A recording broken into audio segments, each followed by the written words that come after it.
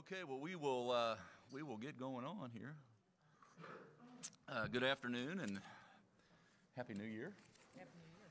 Good to be back in the saddle again. We're going to have our friends in the State House and the People's House tomorrow. Looking forward to that so that we can start to go over all of our legislative and our administrative priorities for 2022. We've got a lot of momentum. We want to make sure we're doing everything we can to keep that momentum going forward. This is our annual agenda rollout, or our blueprints to build one Indiana. Now our sixth, and it should be of no one's surprise if you're a Hoosier, that they're focused on 5 different pillars, which are our priorities. Those being economic development, workforce development, our health and wellness development, our public health, obviously our community development, which we'll get into in depth here in a little bit, and then providing good government services for every citizen of Indiana and all of our guests. So we'll take them one by one on those 5 fronts, and then we both be able to answer any questions that you might have. Keep in mind that while we are on the eve of a short session, our priorities and our agenda is not short. It is long and it is substantial when you consider all the administrative priorities that we have either underway or will soon be launching over the course of this next year. So we'll start with the first one. We'll burn right through these. We've got a number of people. I see Dr. Box, I see Dr. Jenner, I see Dr. Rosiniak. I'll call you Dr. Crouch here in a second if I'm not careful. But we got a number of people who can also go in depth into these different agency priorities as we work through them. First, on the economic front, economic development, obviously we're coming off a very strong year in 2021 in terms of our state's economy.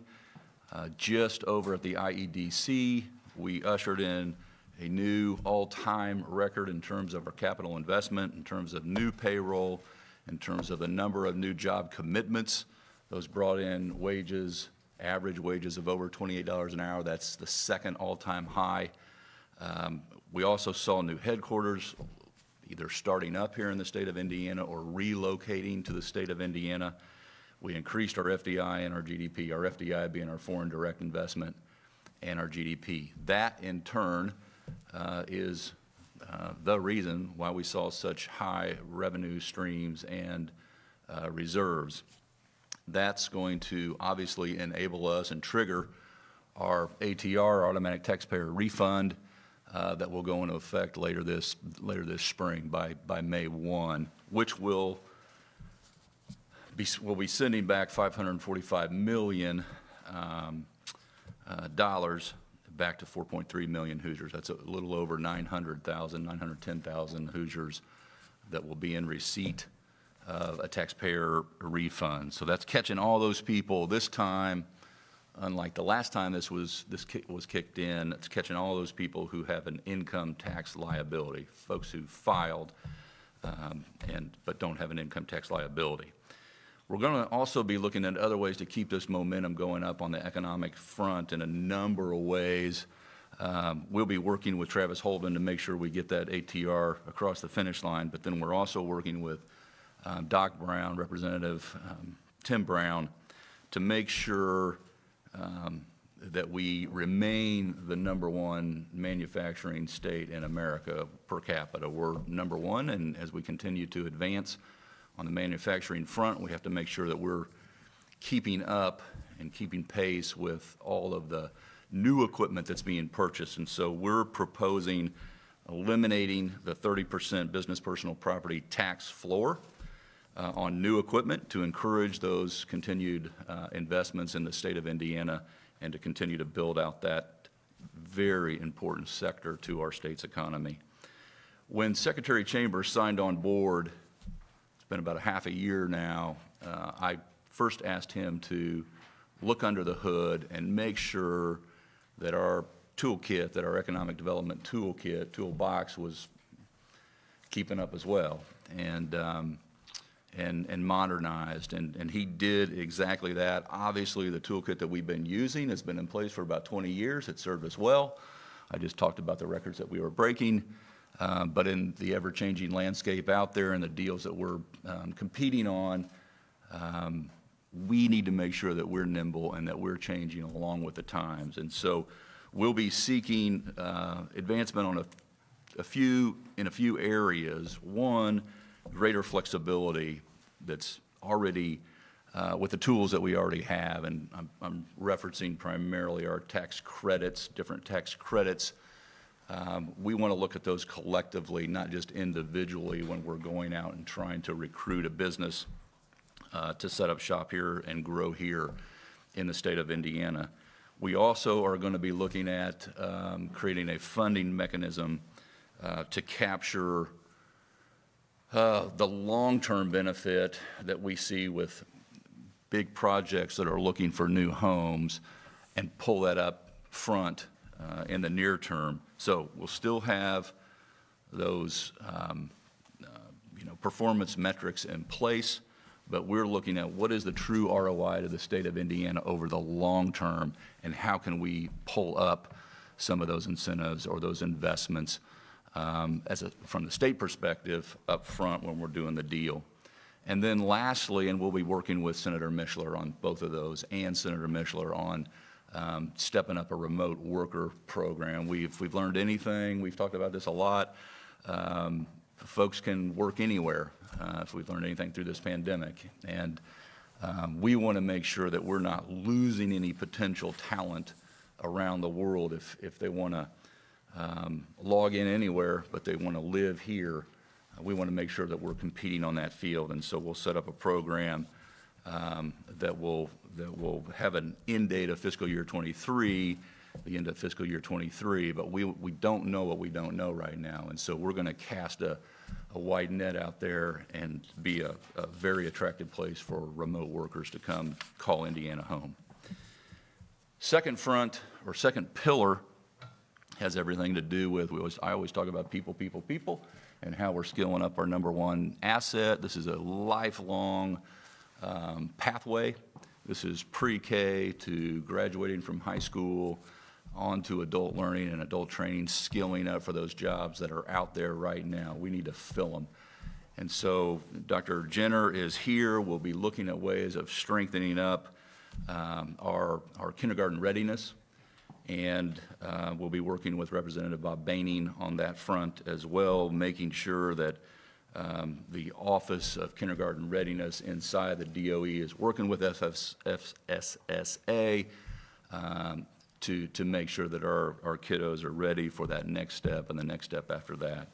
We'll also be, in Dr. Jenner's world, launching the Indiana GPS, or the Graduates Prepared to Succeed dashboard. This is something that's going to be very beneficial to community leaders, educators, everyone that's concerned about how a school and the students are performing as they are graduating.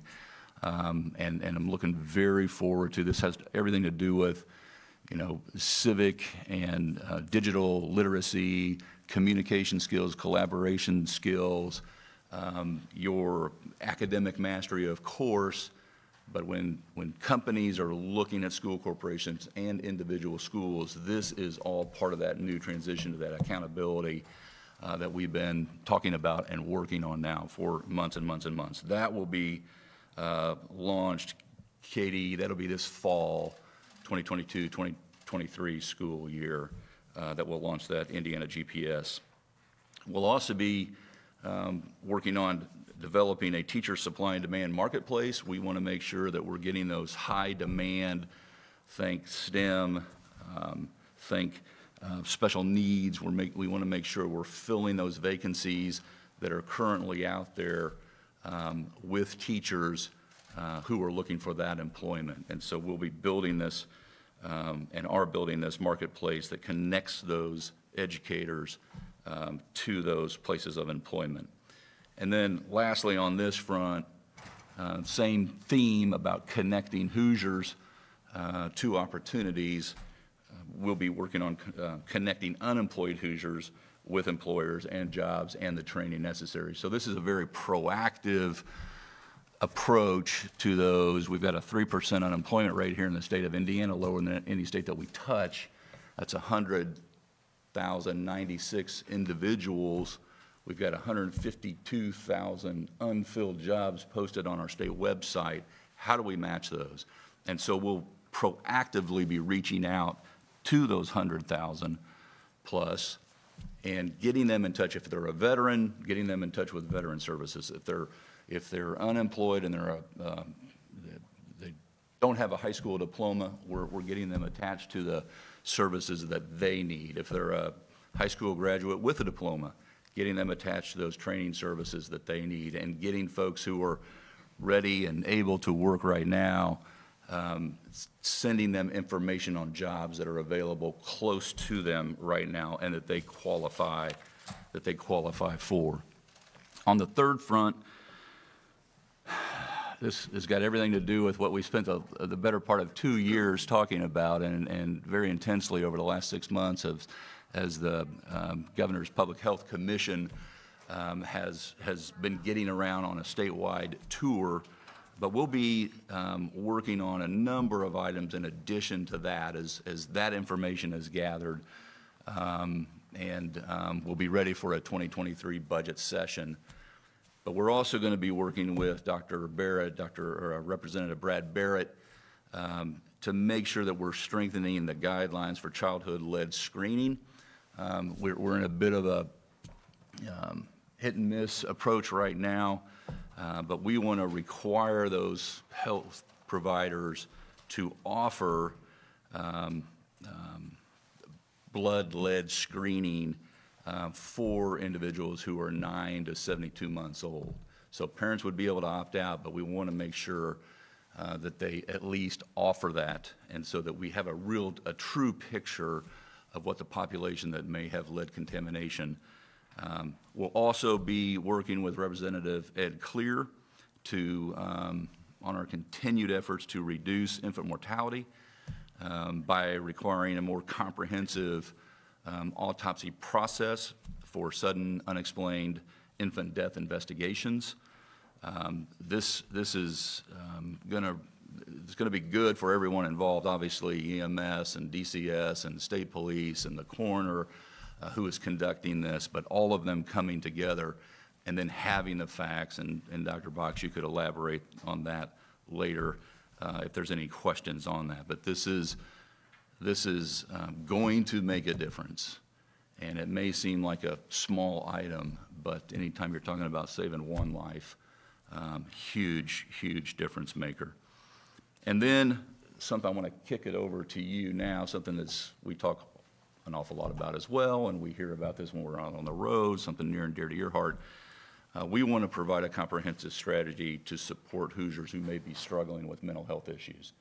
And so I thought maybe you would share a little bit about your work with stakeholders, your work with this new approach, and how we're going to start playing offense more so than ever. Well, thank you, Governor. And you know, it really goes back to, I think it was the fall, November, maybe December of 2020, when we were sitting in your office and talking about what we wanted to focus on over the next 4 years, above and beyond our normal duties and responsibilities. And I indicated for me it was mental health and addiction, that the human cost of this pandemic is huge, and it's going to exponentially grow for years to come.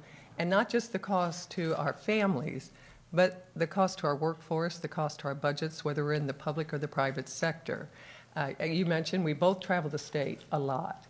And when I talk to school superintendents, teachers, Boy Scout, Girl Scout leaders, anyone that deals with young people, they will share with me that the amount of panic, anxiety, depression, suicide ideation, acting on suicide, and self-harm is greater than they've ever seen with our young people. And that is the future of Indiana. Before COVID, 1 out of 5 Hoosiers struggled with mental illness or addiction. And there's not one of us that doesn't know someone that faces these challenges, maybe our own family members. And my family's no exception. My mother suffered from depression, my sister committed suicide, my brother's an alcoholic. Those Hoosiers who inherited genes that predispose them to these conditions deserve an opportunity to succeed in life. And Governor, with your leadership and the General Assembly's support, you all have appropriated an additional $100 million for mental health. That is going to go a long way towards enabling Hoosiers to succeed. But how can we engage the private sector more? How can we bring them alongside us in our efforts to tackle this pandemic that we're facing? And so we are launching the Lieutenant Governor's Roundtable on Mental Health, to be co-chaired by John Lechleiter, the former CEO and president of Eli Lilly and Company. And the launch of the founding members of this roundtable that was launched in late 21 include the Irsay family and the Colts, the Simon family and the Pacers, Eli Lilly and Company, the Division of Mental Health and Addiction, among others. And we need all voices to come to the table if we are going to tackle this massive challenge that we have before us. The goal of the roundtable is to convene inclusive and comprehensive group of leaders tackling mental health and addiction in the private and the public sector. And, you know, we also will look at spurring innovation by supporting our private sector partners. But here's what's really important. This roundtable will come alongside government and work with government to amplify what's working and to fill in the gaps on what is needed. And to learn more, you can go to our mentalhealthroundtable.org to get information, to sign up for our newsletter, to join us in our efforts. And the early response has been powerful. Groups from large to small businesses, nonprofits, faith-based groups, they have all raised their hand to help. And we encourage those who want to support us with their philanthropy or who just want to join in our efforts to sign up and to be a part of this so that together we can make the whole bigger than the sum of the parts. And it really reminds me of a quote that Helen Keller once said. She said that alone we can do so little, but together we can do so much. And state government, with the private sector working with us, can allow Hoosiers the opportunity, all Hoosiers the opportunity to be successful in life. Well, thank you for being such a good ambassador and for working with, I mentioned Dr. Rosiniak here and FSS and Jay and leading the charge. So I feel like this is one of those issues that when we compare notes, when we're connecting, something that frequently creeps into the conversation about did you know of this around the state of Indiana, and the real appetite for, as you mentioned, the private sector to come alongside and say, how do we partner with you to make a real difference? So thank you. Moving on to the fourth pillar, community development. Obviously, this has to do with the very foundation, the very platform of which everything rests upon, our infrastructure and in every which way that we connect with one another. We are also going to, Homeland Security is here, Steve Cox, but we're also going to collaborate with local governments. We've already sent out surveys to local entities, and we want to help them strengthen their cybersecurity efforts and to make sure that they're truly protected. You're in receipt of some of the responses back already.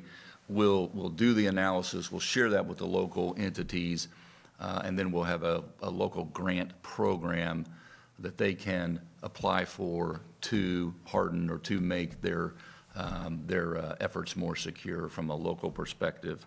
We'll also, another thing that creeps into the conversations as we get out and about is there's a lot of excitement about the first round, I say first round of the READY program. The General Assembly appropriated $500 million, and the local leaders saw that and said, we can raise you another $500 million. So we're looking at this as the first phase of the READY program, but we'll be rolling those out. Local communities are right now in touch with the IEDC, going through their plans and their priorities within their overall plan. And so we've got, a year to really be hitting the ground running fast so that we can come back in 2023 and make the informed case that there is more to be done, and we have the financial wherewithal here in the state of Indiana to do just that. We're also going to be continuing to implement and to build One Indiana through our roads and bridges program, through our trails. We're in round 3 of the trails. Our applications have already been sent back in. A lot of excitement on the trail program and reaching that goal of every Hoosier living within 5 miles of trail access.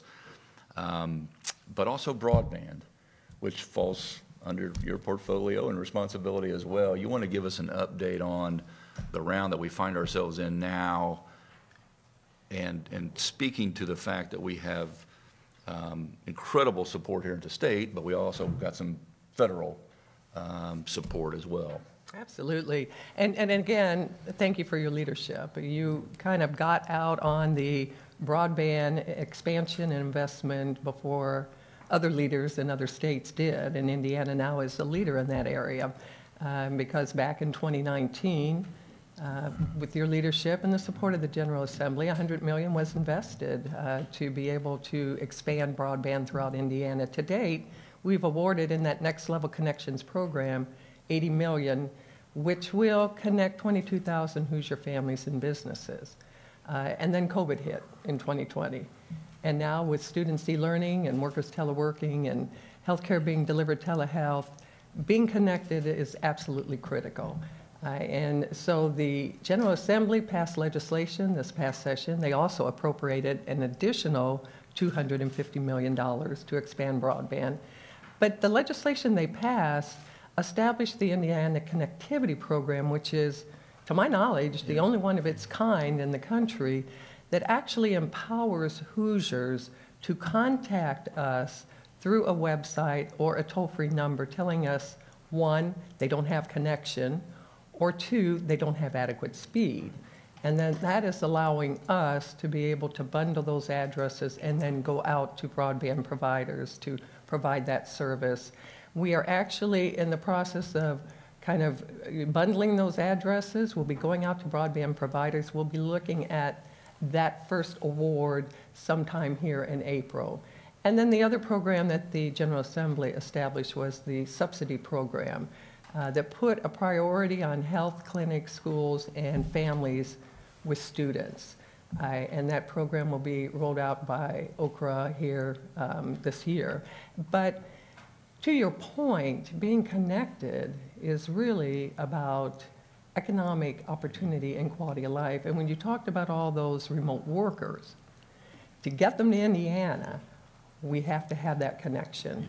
And that, you know, that investment, which is a record, that comes on top of the investment that the federal government is making. We know we're going to get a minimum of another $100 million for infrastructure, broadband infrastructure, and you know, we won't rest. It'll continue to be a priority of your administration that we end up investing in broadband until every Hoosier is connected to that last mile. Love it. And expand our field. Critically important. We'll also, you talked about just the building out of that whole network.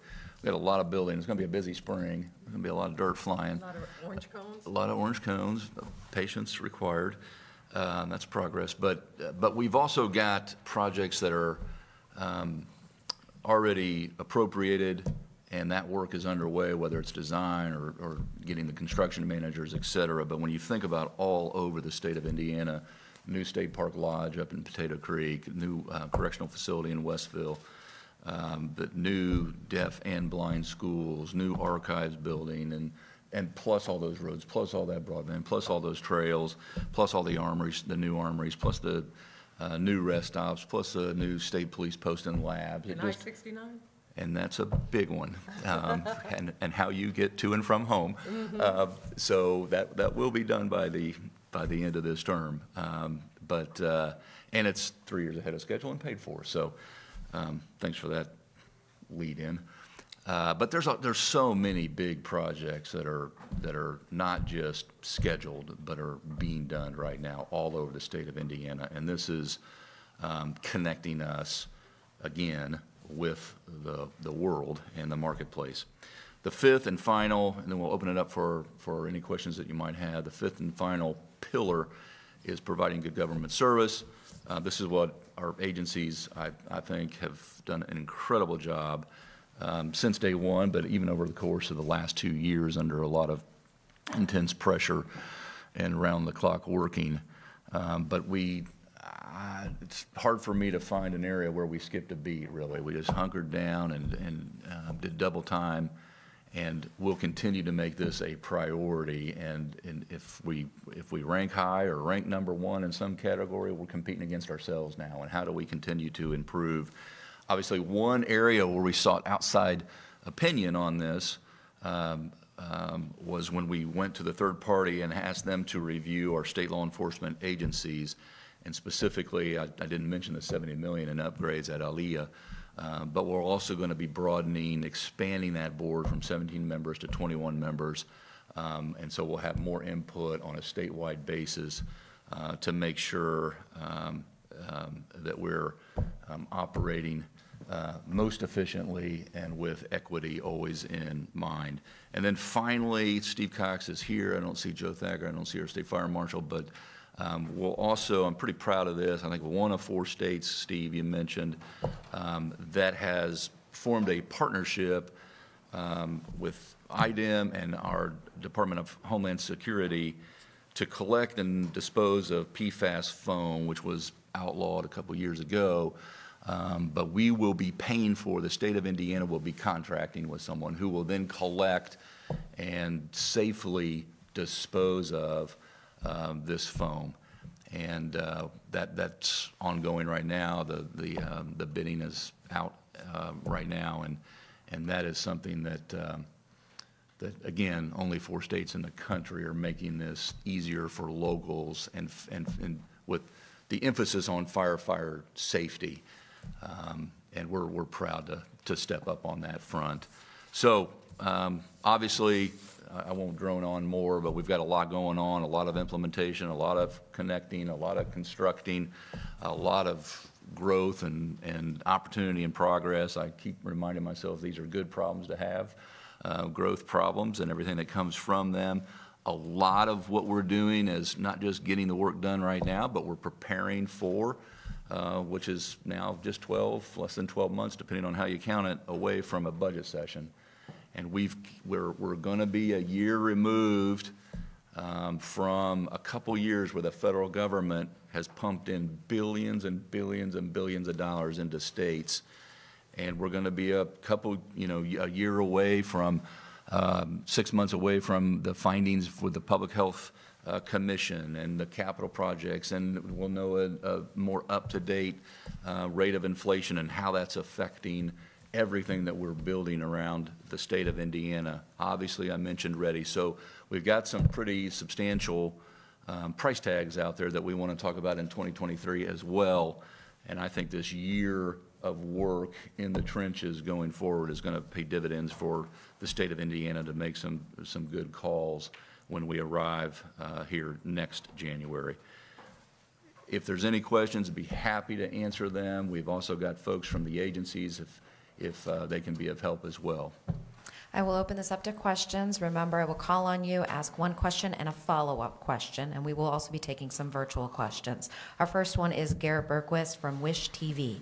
Please step up to the podium. Good afternoon, Governor. Following up on the legislature has been prioritizing this COVID-19 vaccination bill. I know you've spoken in the past that you're not necessarily a fan of it. At this point, are you a hard no on that, or is it still up in the air? What? Well, we'll see where it ends up. First and foremost, I am looking forward to seeing my friends in the building tomorrow. I'll let the record reflect that. We've been working for months now together, and I'll work with the Senate and the House as they put forward different bills concerning this topic. And I'll, again, just like a skipping record, I want to read every word of the bills that are put forward, amendments included.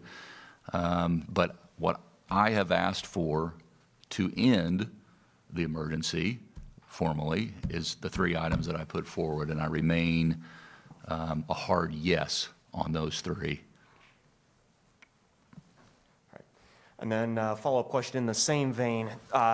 You mentioned the personal property tax elimination. Your counterparts in the General Assembly are also looking at reducing the state's income tax level. That would be potentially close to a $500 million hit to the state's coffers beginning in fiscal '24. What are your thoughts on that? Well, I love that I've said this before, I love that we're in this position to talk about cutting taxes. We have a lot up in the air right now. I mentioned inflation, I mentioned the Public Health Commission, I mentioned we've made a lot of progress on teacher pay. I want to see just how much exact progress we've made. This year is going to buy us some time on that as well, and all the collective bargaining that's been occurring.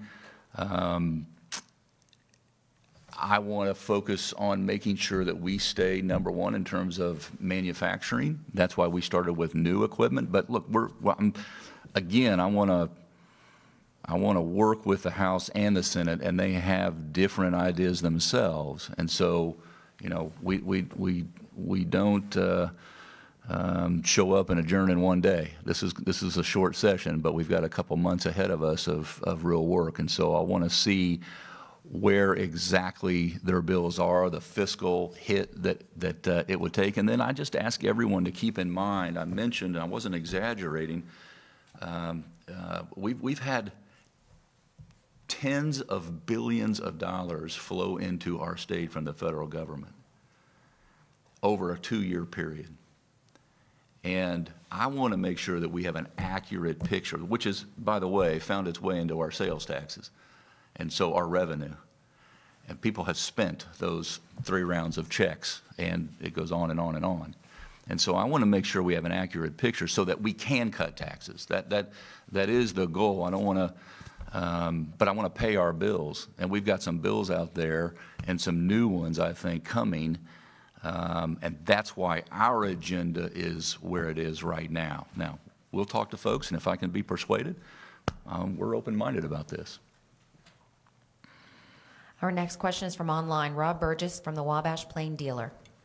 Good afternoon, Rob.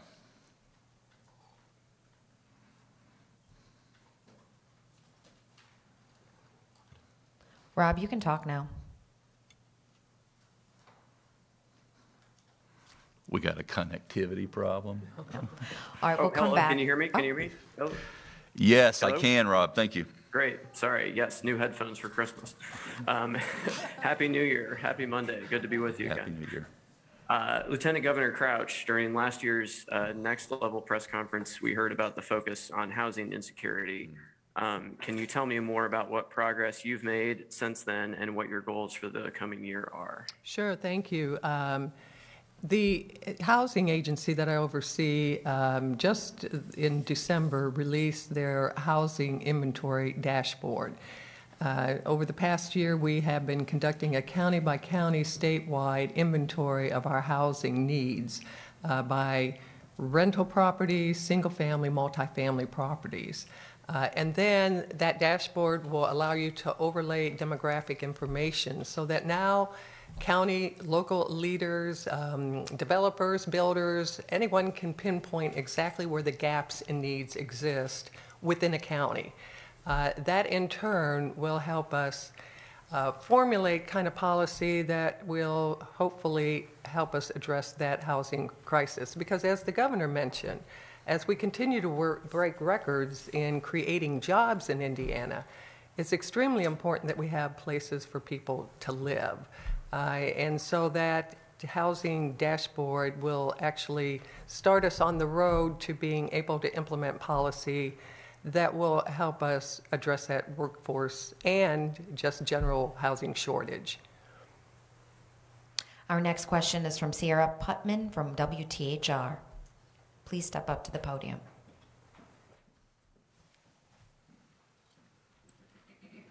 Good afternoon, Governor. Hello, Sierra. So there are several bills focusing on schools this upcoming session. Just tell us where do you stand with these issues? We've got some curriculum transparency and then also a bill that would require school board candidates to declare their party affiliation. I want to read the bills, honestly. We're not we're T-minus 1 day away. the ink isn't even dry on some of these bills and these ideas that have been talked about. So I'm going to continue to be, the next 3 years will be just like the last 5. I'm going to be thoughtful. I'm going to want to sit down and talk about people that have ideas that may be counter to my own. I'm okay with that. I want to give them an opportunity to share why they think their idea is better than mine. And if we can improve on our agenda, we will. That's a large part of this agenda that I just went over is getting things underway. And it's almost, the reason I'm so optimistic about it is all about collaboration when you talk about the IEDC proposals that I mentioned. And so whether it's got to do with schools and bills that people are tossing around and talking about, we'll talk to them about them individually. But I want to make sure that I actually look at the bill, read the bill before I comment on the finality of my opinion. And we've had lots of reporting about the supermajority in both the House and the Senate. Do you think that is going to lead to more conversations between your office and lawmakers? I've had great conversations to date, and I expect them to continue. Our next question is online from Alex Ebert, Bloomberg. Good afternoon, Governor, and Happy New Year to everyone. Can you talk a little bit about your weight here of tax policy? There are other states that are really hot to trot to cut taxes this year. It seems like you're a little bit more tentative, and we'll be focusing on new incentives for businesses and remote workers. Why the delay? Why not go for the gusto right now? Well, I'm glad they're trying to catch up, Alex. We've been cutting taxes around the state of Indiana for the better part of almost 2 decades. And we have found ourselves in a position where we rank #1 in the Midwest and number, in the top 5 in the country for places to start businesses. We do every single year look at how we can tweak our tax code and make it even more attractive. And so when you rank so high in the Midwest and one of the top 10 states according to the Tax Foundation, I'm proud of where we are, but yeah, we're going to continue to try to make gain. By the way, I don't know how many states are sending money back through an automatic taxpayer refund. We just cut our corporate income tax rate again down to 4.9%. Talk to our neighboring states about that. And so we pop off the map, and we'll continue to make responsible tweaks, but we also like to live within our means around here, and we like to address what our other side of the ledger is, that being our expenses. We like to pay, when I ticked off all those new projects, we're paying cash for those projects. We are growing more than every state that we touch. We have a lower unemployment rate than every state we touch. Look at the census material. We grew by 20,000 between July 1 of 2020 and July 1 of 2021, more than every other state. In the 12 Midwestern states, we grew the most. So I'll elaborate more, Alex, during my State of the State address next Tuesday, but we got a lot of good news, and we'll continue to make responsible tax cuts and even increase our position of strength down the road. Our next question is from Kristen Eskow, Fox 59.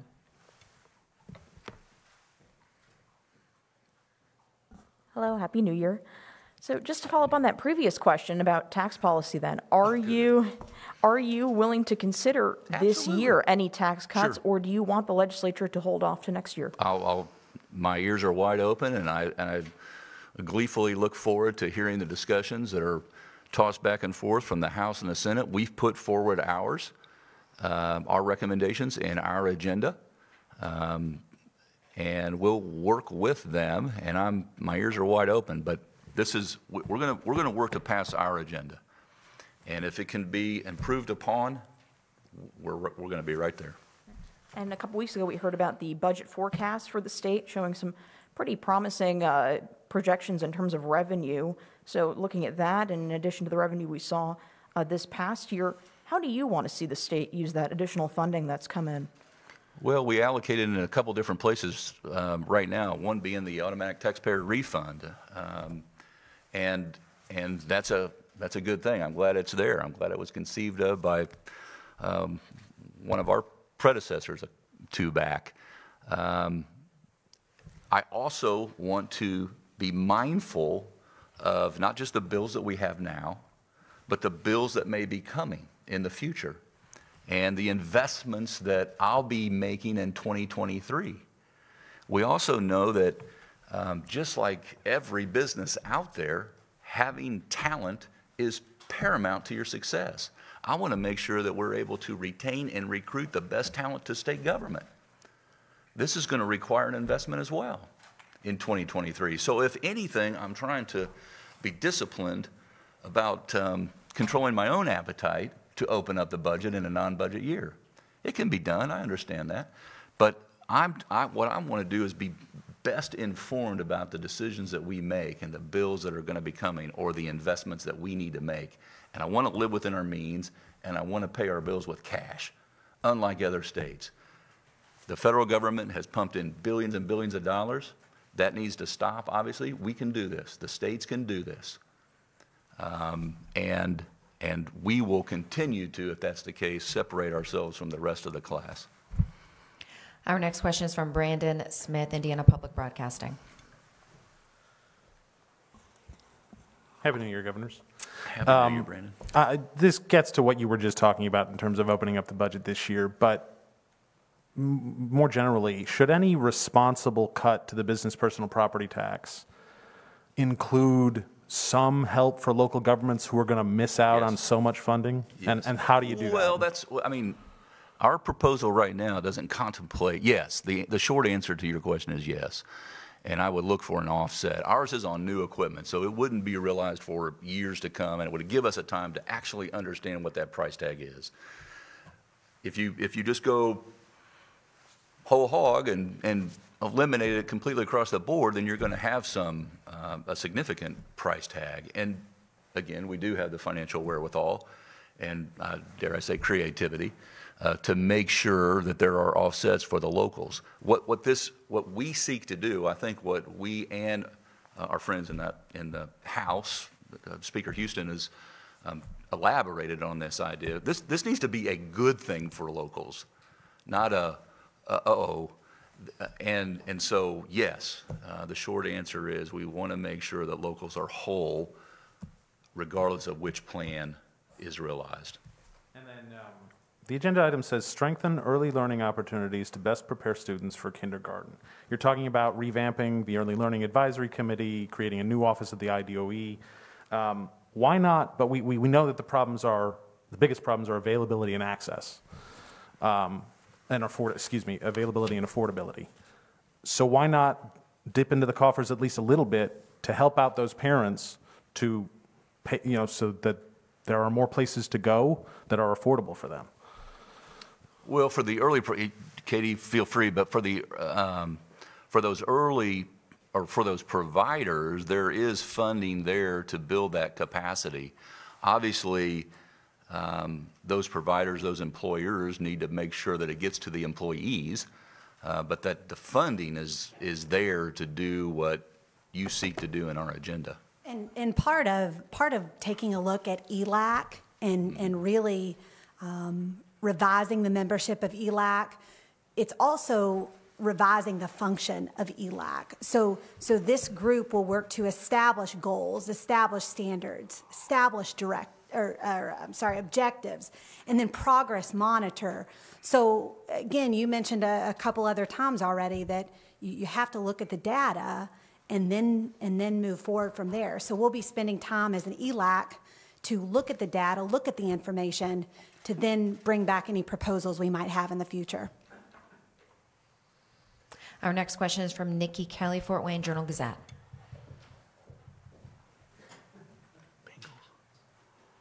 I just want to find out for sure. So you guys are sitting on a $4 billion surplus that's set to go up to $5 billion. Is there anything that you see that you could invest in right now in this coming session to spend money, whether it be opening up more pre-K dollars or something like that? Anything that you can spend that money on to help Hoosiers now? if we could go back in time and know that the rosy picture that we thought we were looking at was even rosier than it was, we have the funding to realize this agenda and the agenda that came out of the budget session. We have the allocation that we need to get cracking, and we are. There, we will be right back here talking about a full budget in 12 months from today. And that will be here soon enough. But until then, we need to be better informed about the price tags of new items that aren't budgeted for yet. So I'm good. I've said before, Lieutenant Governor said this, we are very proud of the budget that we have in front of us. Now it's about implementing and completing that to-do list. And it is a long, substantial list that will transform parts of our state. Our next question is from Whitney Downard, CNHI.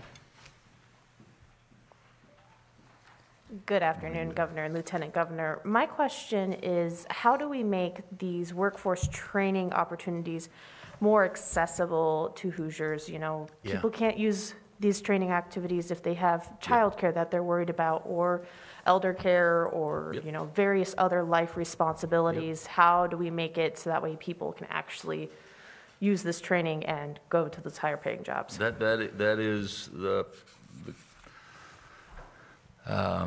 question that's going to make difference, not in an individual's life, but in the life of our state over the next, I think, 10 years, is how do we bring the resources that are there directly to the people. This is what I talked about in terms of making sure we're connecting the unemployed, those 100,000 Hoosiers, with not just a job or a potential career, but with those training resources. And so through banner ads, through the connection with Work Ones, et cetera, we're looking at resources that are out there. How do we get them to people right now?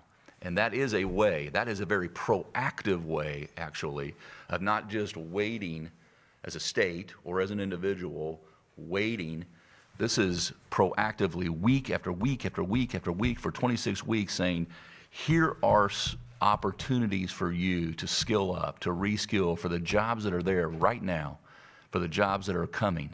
We can connect you with how we can offset the cost of that training. We can connect you not with just the job or the career, but how you skill up to be very attractive to multiple employers. And so, in one word, maybe a part of it is technology is going to enable us to connect those resources to people, and we will put it on their doorstep. We know that with 3%, again, lower than every state we touch, some of this has to do with aptitude, some of it has to do with attitude in terms of filling the jobs that are available right now. Those 152,000 that I mentioned on our state website is a fraction of what's available. A lot of employers tell us they're not even posting half of the jobs that they would hire if they could find the half right now. And so the state of Indiana is growing, and there is immense opportunity out there, and you're scratching at exactly what we deal with every single day, and that is how we can make sure people understand that in the state of Indiana, because we are paying our way through responsibly, that we can help you get the skills that you need to get in a job that you are actually passionate about, not just a job. And that's where we'll continue to lean into, is proactively, consistently putting on someone's desktop or in their hand the resources available to skill up. Now, it takes two to tango, and we can do that for 26 straight weeks. And we need some initiative on their end just as much as we need initiative on our own. And then follow up for Lieutenant Governor, you know, you made a very personal appeal for mental health and reducing that stigma and attracting more people to the profession. How do we get people to specifically join that profession, which is chronically underpaid and underappreciated? Oh, you're welcome. And Jay Chaudhry is here from Division of Mental Health and Addiction, and I believe, if it's all right, may I defer to him because they actually are undertaking with the Division of Mental Health and Addiction some efforts to actually attract people to the profession. All right, thank you, Lieutenant Governor. So we're undertaking a three-pronged approach, so recruitment, retention, and quality. So recruitment, how do we recruit more folks into the field through, I think it starts as early as middle school, right? We go into middle schools and say, this is, if you want to serve, you know, this is a way to do it. And I think that we're lucky in that, you know, folks who are currently in middle school and high school, I think have a much more open appreciation about talking about mental health. So the recruitment's there. Retention. So one of the things we talk about, how can we make the job of a clinician not just 50% paperwork, 50% administrative burden? How do we actually let them get back to helping people? And then quality, how do we invest in sort of the quality efforts? And so we're looking at kind of all three of those things through the Lieutenant Governor's leadership, especially as it relates to the $100 million that the legislature appropriated. So happy to talk more about that at any point. Our next question is from Caitlin Lang, Indy Star.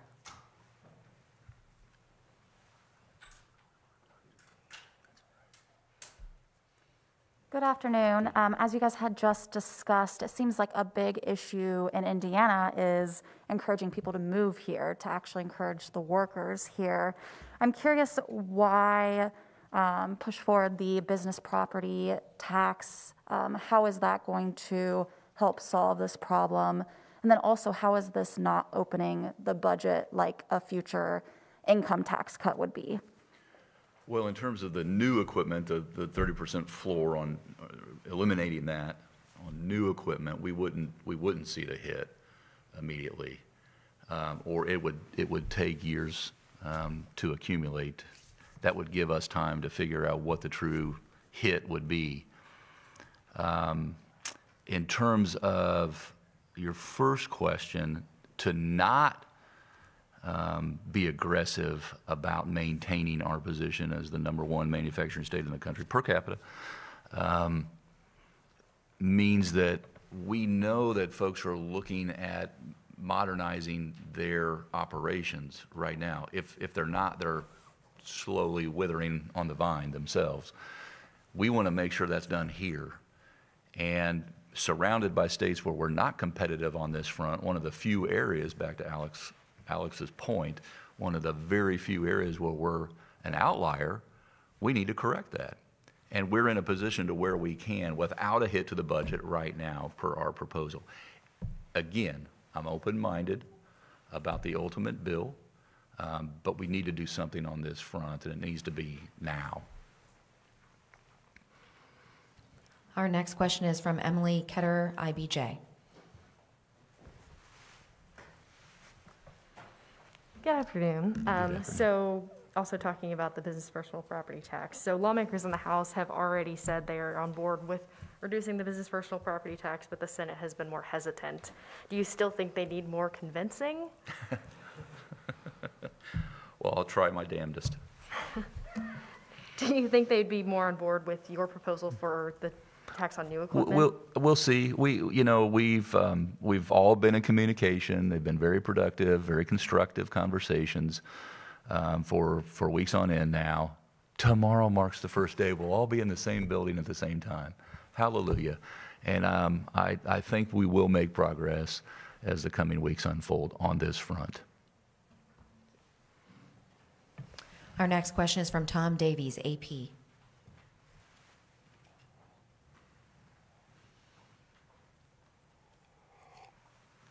With a high priority of a lot of lawmakers is addressing the complaints that came up over how school boards handled mask mandates, teaching racism, and there's been a lot of talk of action on that. What do you think should be addressed in that issue, and is injecting more partisanship in school board elections the proper step to take? Again, Tom, I'll look at the bills that come across my desk. There's a number of them. I've got my agenda. That's what I think we need to focus on, but I'm one of 3 entities. And so I'll take a careful look at what their ideas are, and I'll let you know as soon as I form an opinion on them. Obviously, as you discussed last week, we're still facing a lot of COVID-19 problems. There's nothing in your agenda you talked about addressing the problems that the hospitals are having right now and others. Do you think you already have all the tools you need on that? And how does what we're going through now as a state justify with looking to end the public health emergency? Well, ending the public health emergency doesn't mean that COVID is gone. This is ending a public health emergency. I identified the 3 formal technical issues that we can't afford to see let go. And if there's a different way to skin that cat, I'm open-minded about that. And one way is through the legislative process. But we'll continue on a day in, day out basis, on a weekly basis, deal with COVID as long as it is with us. So, you know, that is one thing. I mean, I can take a marker and write COVID on the top if you want, but that's another item that we're doing on a day in, day out basis. That's also contemplated, by the way, in the Public Health Commission's work that they're doing. And so this will be not just thought through, but proposals that come out of that on operations, on structure, on delivery, in terms of what we've lived through over the next 2 years when we arrive at 2023. So it's not out of mind by any stretch of imagination. That concludes today's press conference. Thank you.